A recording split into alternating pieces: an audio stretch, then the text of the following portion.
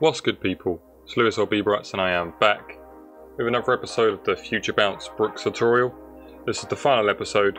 Today we're going to be doing the drums and effects in one video, just so it's easier to watch because no one really wants to watch effects in a video. So that's what we're doing today. Before we get started, I'd like to give a nice little shout out to this channel on screen. I used, it's called the Fusion Brooks sample pack for Silent One, and you get like drum samples and stuff. I mainly use that for the leads and the chords. So I just wanted to give this person a nice little shout out. Check it out. I'll put a link in the description and in the comment section below. But yeah, without further ado, let's get into it. So like I said, we're doing the drums today. For those people that forgot, this is what we finished on last episode. We've done the chords, so this is what we've got so far.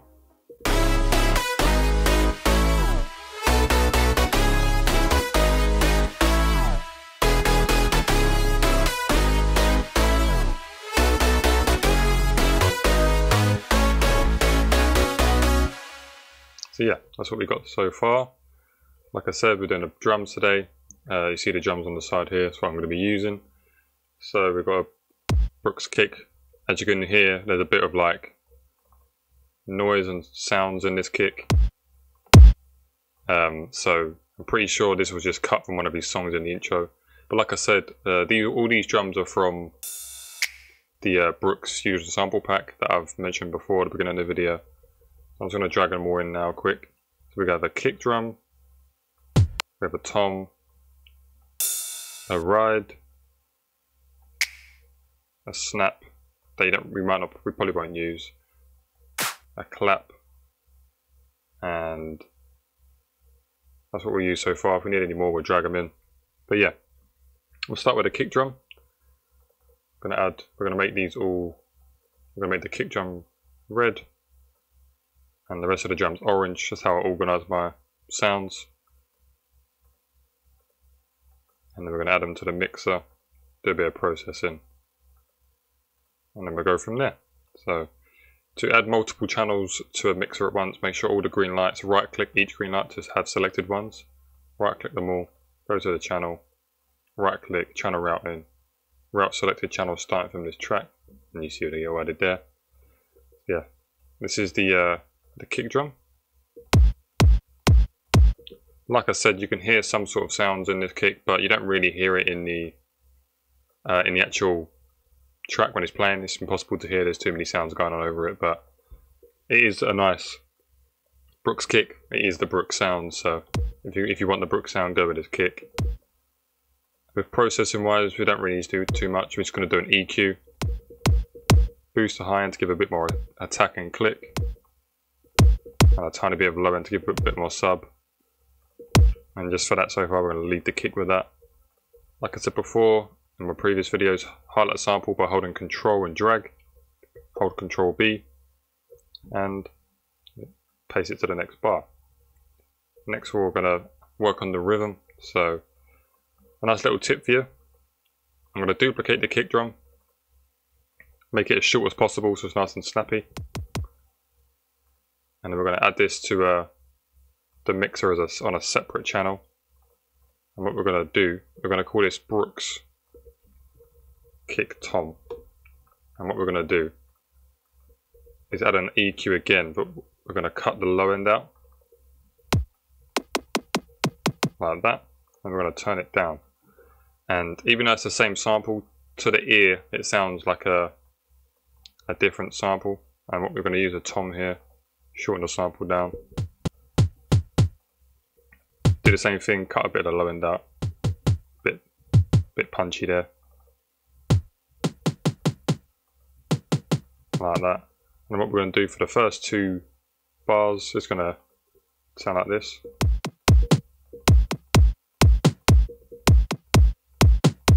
So we want the kick and the tom to be at the same volume level.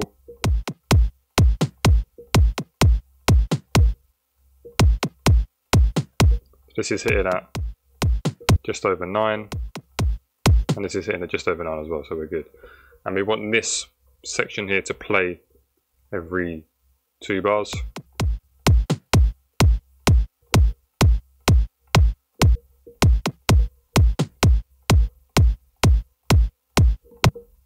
Drag that forward again, there we go. Now we're going to move into the clap. This is a pre-shifted clap. So instead of just adding it straight into the on beat like that, you want to see this little bit here. We're going to drag that just over the bar so it hits just before the 2 beat. Pre-shifted claps are nice because it gives it a nice little swing to it because it doesn't hit directly on beat. Let's copy this over and turn it down. That sounds like this.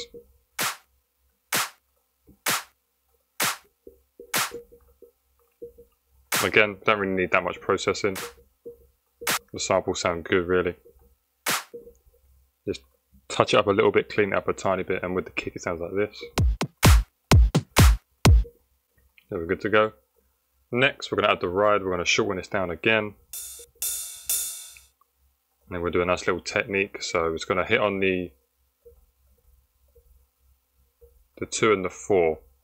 What we're going to do is create a unique, reverse the sample, and it's going to sweep in. So what we're going to do is we're going to turn down the out, turn up the in a bit, and turn this down, turn the ride down.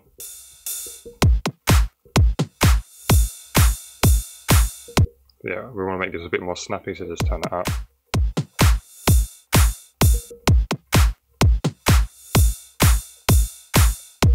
There we go. We also want to sidechain this because it's interfering with the kick, so we want to sidechain just a little bit.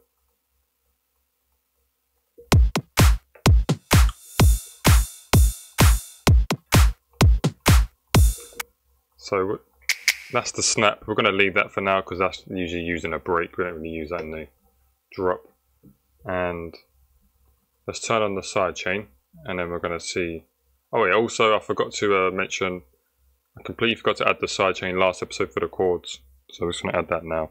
We want the same sidechain for the leads. So the leads we're using 3 punch at 100%. So we're going to use the same preset, like that. And as you can see, I've also bounced out the sidechain lead as well. And then, yeah, we're going to turn the chords on, turn the sidechain on for the bass, and then we can make adjustments to the drum levels afterwards. So let's see what it sounds like.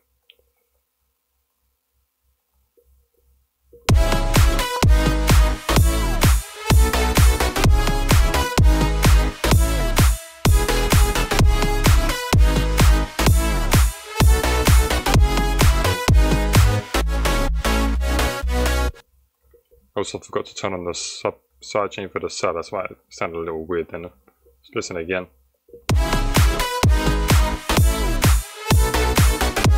There we go.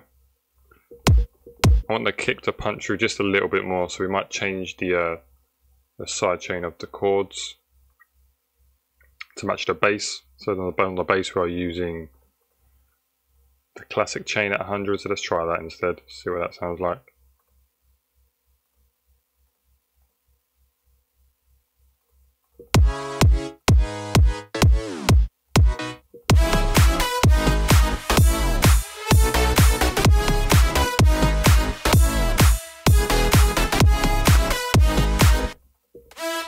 Also want to add a bit more hiss because we're actually losing that nice hissy high end on the clap.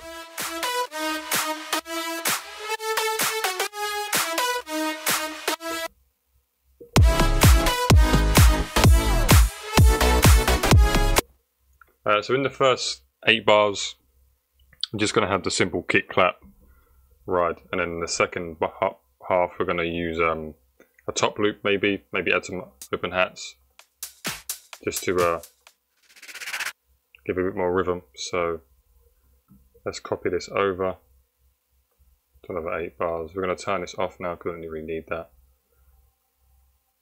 And yeah, let's find a nice open hat. So yeah, we're going to use this top loop. We also want, there we go, we want a nice ride, another ride to play continuously out on the second 8 bars because you want the drums and the whole track to keep moving. I'm going to name this Ride 2. Make it orange. I'll name this Open Hat Top Loop. I add these both to the mixer. And let's see what it sounds like.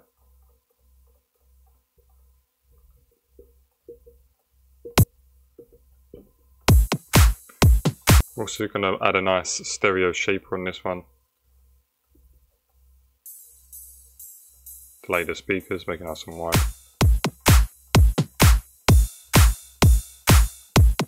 And then now we're going to add the open hat.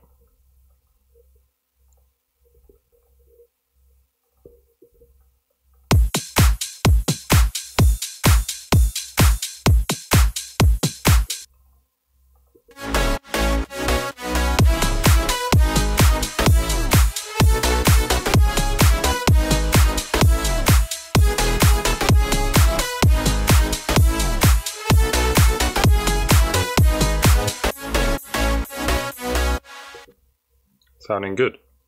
It sounds a bit plain at the moment because there's no effects or no white noise going on. Effects really fill out the mix, but it's sounding good so far. So I think we're going to leave that for the drums for the moment. If we need to make any changes, we will. I'm thinking about adding another clap to fatten up the clap. It sounds a bit plain at the moment, a bit empty.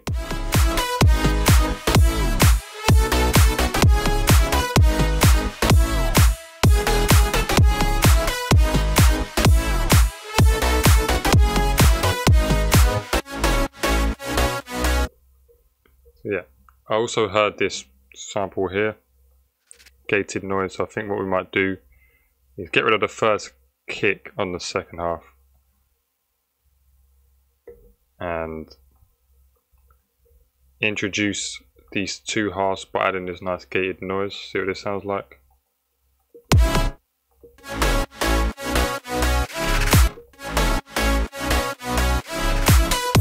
Yeah, I like the sound of that. This sounds more like an effect, so we'll make it a lighter orange.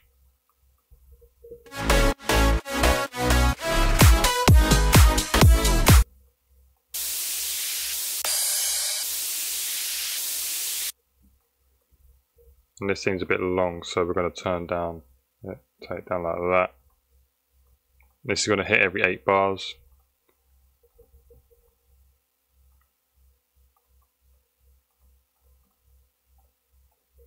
Also, I usually like to sidechain, similar to the drums, I like to sidechain the white noise just a little bit.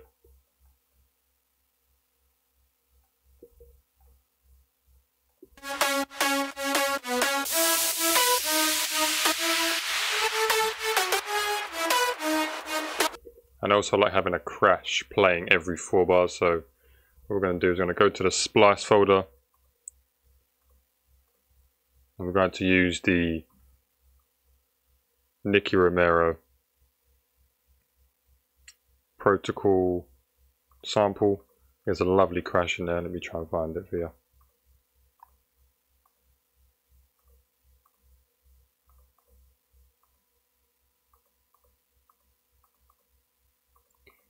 Taking a while. Can we find it? There we go.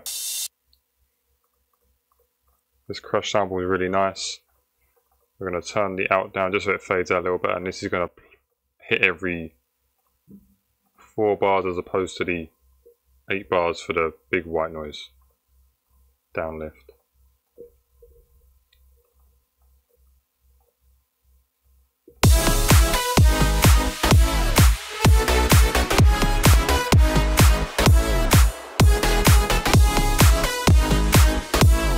Nice. Now we want to add a nice sweep for a track. And we also need to add a fill here. Just remember there's a bit empty there. Bearing in mind, just for people that don't know, I'm not making an exact replica remake of the David Guetta and Brooks song. I'm just creating drums and my own style to it. So there is a fill I have in mind. I don't know where it is. I'll have to make a nice edit once I find it. So I'll be back in a second. So I found the drum fill finally. Took a while, but it sounds like this. Wonderful drum fill.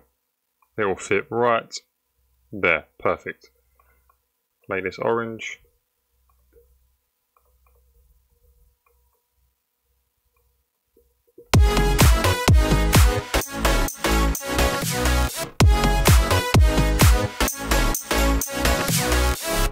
There we go.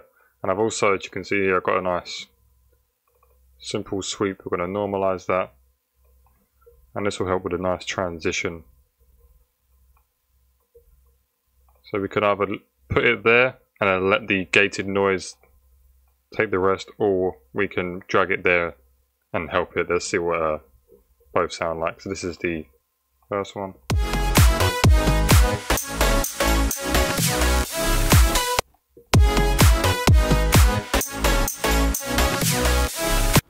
Yeah, so we're going to go with at the end of the 8th bar purely because this is gated.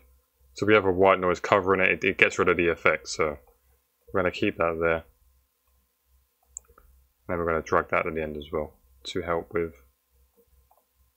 ending the transition. Now,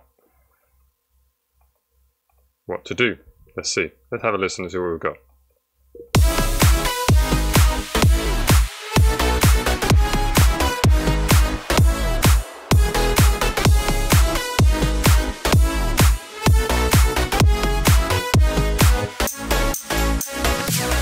I just remembered I wanted to add a crowd effect.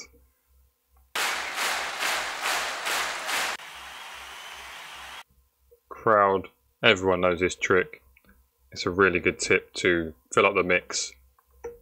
You can't really hear what it is filling up, but it's there, it's a crowd. So we're gonna have that playing throughout, and we're gonna add some sidechain.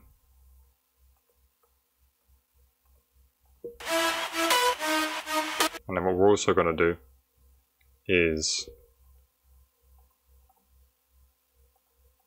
make it pan from left to right. So what we're going to do is create an automation clip for 2 bars of pan, and then next go to the end point, drag it up to 75%,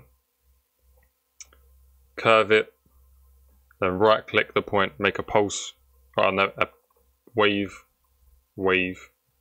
yeah, and then drag the middle point down, and as you can see it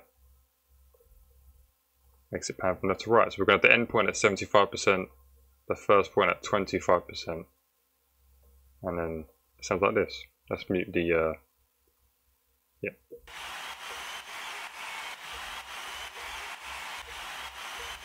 So it pans from left to right, so it makes it sound nice and wide in the mix. So we'll just play the effects on the drums, see what we have.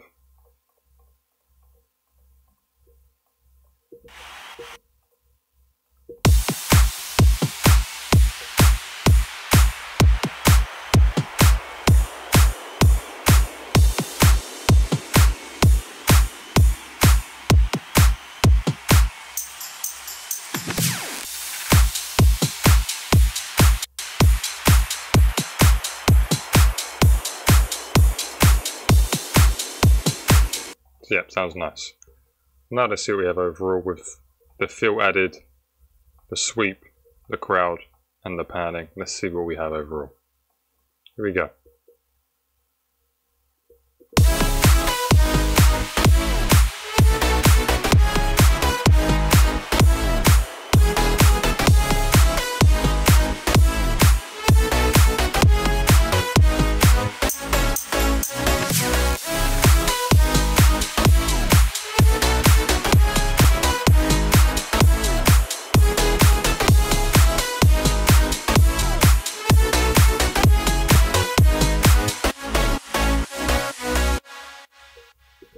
Wonderful. So now I'm going to quickly make a nice edit because he also has a nice 8 bars at the end where it's a nice bridge to lead to the outro of the track. So it's just the bass line and a filtered melody, but it's also a different melody. So I'm going to quickly make an edit. And I am back. As you can see, I've made the outro bit here. If I just play it without the lead, it sounds like this.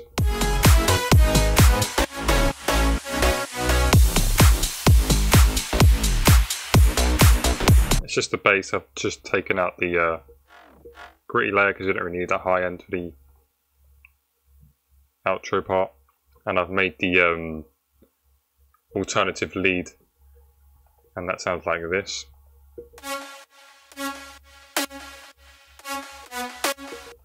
So now what we're going to do is going to add a fab filter simple on. We're going to make a automation for the cutoff. I'm going to bring everything down one. Put it on top. And I've also noticed at the end of each 8 bars I can hear a filter going on in the original, so we're going to quickly do that now.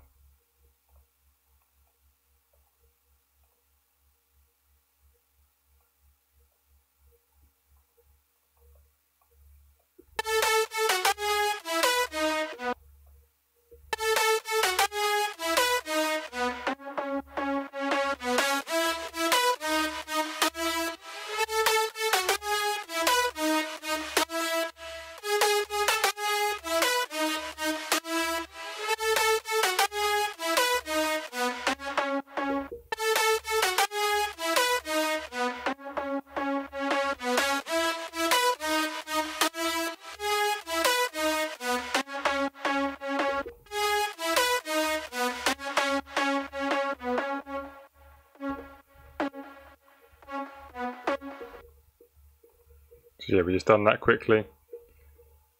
We can delete that one. And let's see what that sounds like.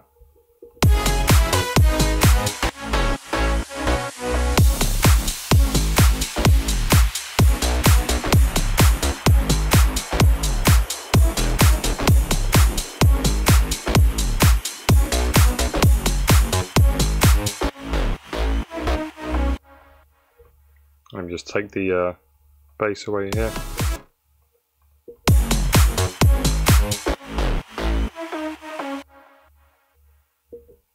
And that is that. So that's pretty much it. Let's just quickly play it from the top and then we can end the video. So hope you enjoyed, and let's see what we have.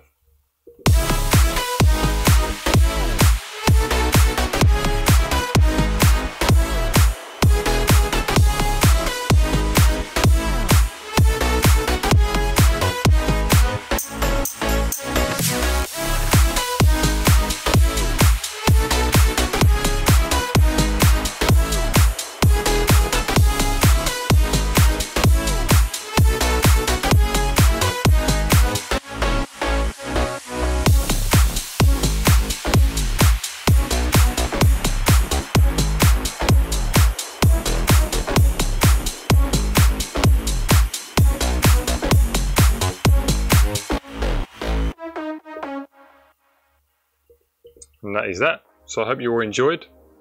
If you did, smash a like rating, help the channel grow, makes me happy.